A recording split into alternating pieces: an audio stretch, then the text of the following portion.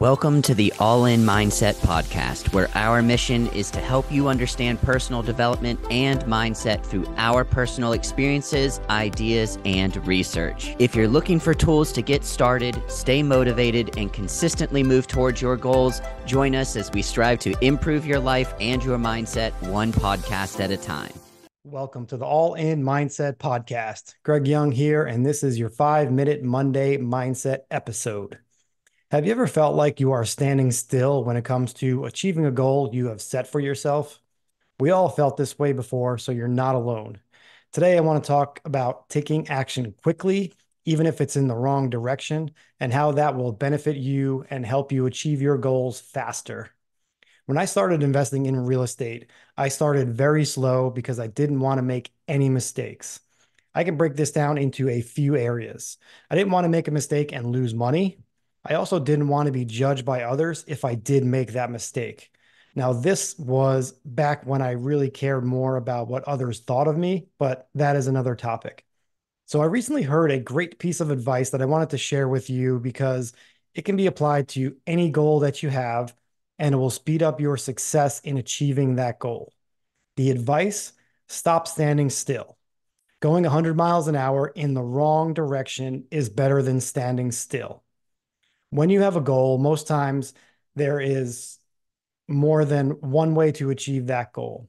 This is based on our preferences, dedication, circumstances, available resources, just to name a few.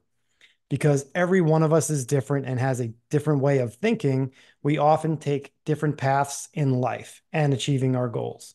Going 100 miles an hour in the wrong direction will benefit you because you'll know very quickly if that path is the correct path or not. This equates to taking massive action, committing 100% to that path while you're on it, which is very important, and then evaluating your results from there. Standing still or dabbling in new habits or routines to achieve your goal can be detrimental and halt your progress. Standing still is when you're not sure and you let that fear take over and prevent you from taking action, which usually causes procrastination, and sometimes we give up in the end. If you see there are 3 ways to achieve a goal, but not sure which one is best for you, try the first approach on your list, do it quickly, and commit 100% to that process while you're on number 1. If that number 1 path is not right for you, you quickly eliminated that path and you never have to try that one again. From there, you move on to number 2, try the same process again, and if needed, move to number 3.